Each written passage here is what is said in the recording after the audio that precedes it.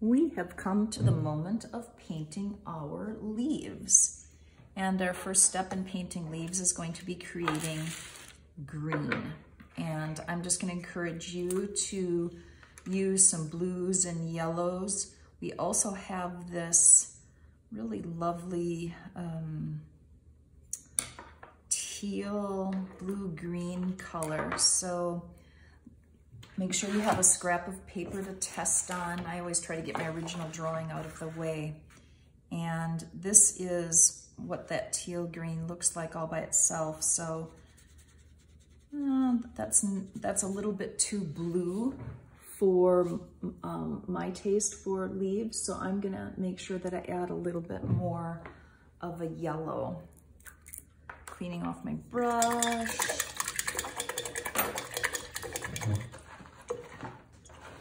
Oops, there we go. Cleaning off my brush and getting a little bit of yellow in here.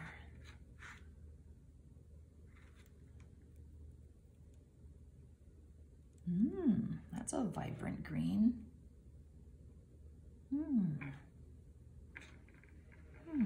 Let's see. I'm gonna take my spoon and get some of that water. I don't like wasting paint. So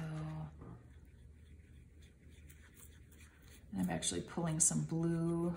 I used a dish that I had with blue in it earlier, from an earlier part of the project. And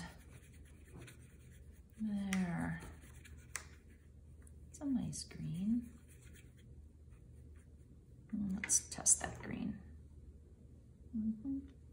But you know what? That's actually a little too watery because I want this color to have a little bit more saturation, because we painted the sky across the entire piece of the paper. And so we are going to need to have thicker paint. If it's too watery, I don't know if it's too watery, I don't know what'll happen. Let's see, do I like, that's a nice color. Okay, so you guys find the blue, green, yellow, green, whatever color green speaks to you for your project. And again, I think it might need to be a little bit more viscous, a little thicker. Viscosity meaning relating to how thick something is. So I think it might need to have a little bit more. And I'm gonna check and make sure that you guys can see in the camera. Okay, great. So you probably can't see those leaves. I can see those leaves, and I'm just gonna go and paint leaves. And the leaves can be different shapes because we're seeing leaves from different angles. You can put leaves where you have not drawn. Again, you can just be spontaneous.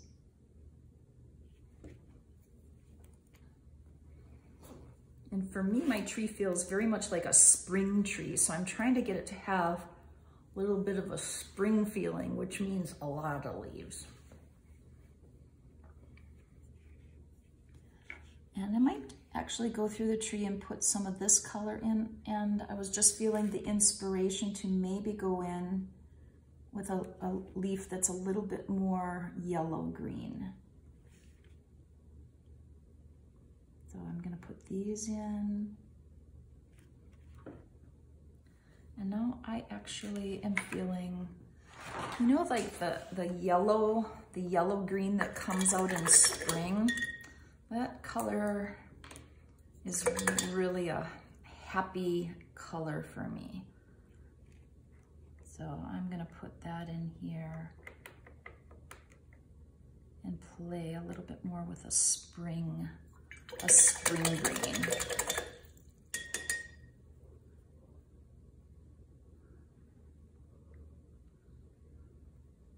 I wanna make Make sure that I don't put any blue in that yellow.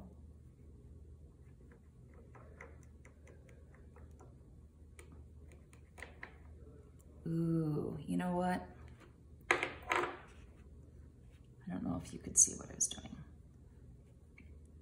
I'm gonna try that. It's thicker, and I'm gonna, it's a little bit harder to see.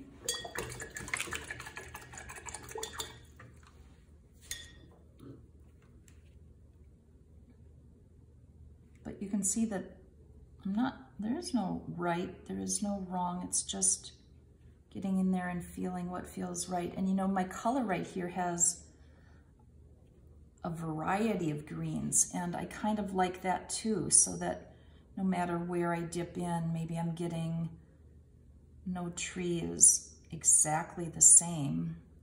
So maybe some leaves are a little bit darker. Yeah.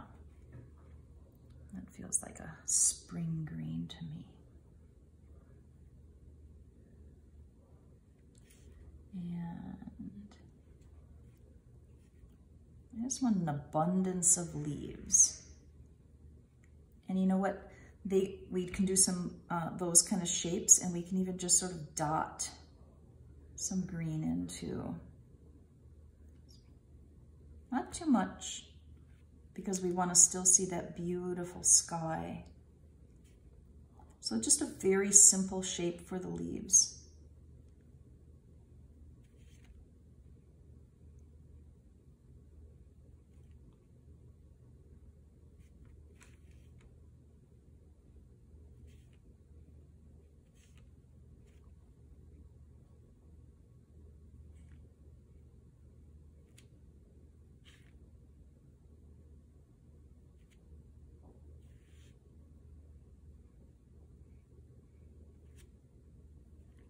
And you can see here, oh, maybe you can't see here. Did it again. That I have some leaves in an area where there isn't even a branch. So I don't need to connect my leaves directly to a branch at all. Okay, friends, I want to apologize because the camera ran out of space and it stopped. So I left you off with some of the petals done, but really I was just replicating the same process all the way around, and I really do like the lighter petals in here. And I'm actually thinking these are a little bit mostly dry, and I'm just getting a happy face about maybe trying something, is to just take a little bit of the lemon yellow. It's just such a sunshiny color, and just bringing it, just tickling it onto a few of these petals. And it's just, I'm gonna zoom in a little bit, so maybe, oh, I'm actually zoomed in pretty good there. I'm afraid to zoom in more because you'll end up missing, because I'll forget to move the paper so that you can see it. So I'm just putting a little bit of that yellow, not much. I'm not putting much at all, but again, it just makes it a little bit more spring. And I'm kind of being really sloppy about this. This is one of these times where we don't want to be too precise. It actually is going to feel more like nature if we're a little sloppier. I'm just dotting these colors in, because when we look at a tree, we don't see all these like individual leaves. Ooh, I'm liking being kind of messy. Yeah, I am. So I'm not exactly even going right on the leaves. I'm just being a little messy. And then you'll see what I did too is I decided to add some grass, which was not in this first one.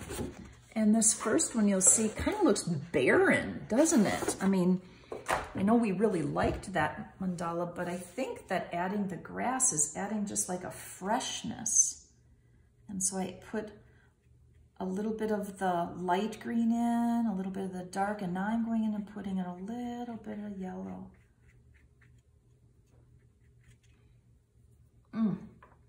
Yeah, that feels like summer, doesn't it? Okay. So our next one, here we go. That's a summer tree. Our next step is going to be to do the outside, and we'll do a salt technique.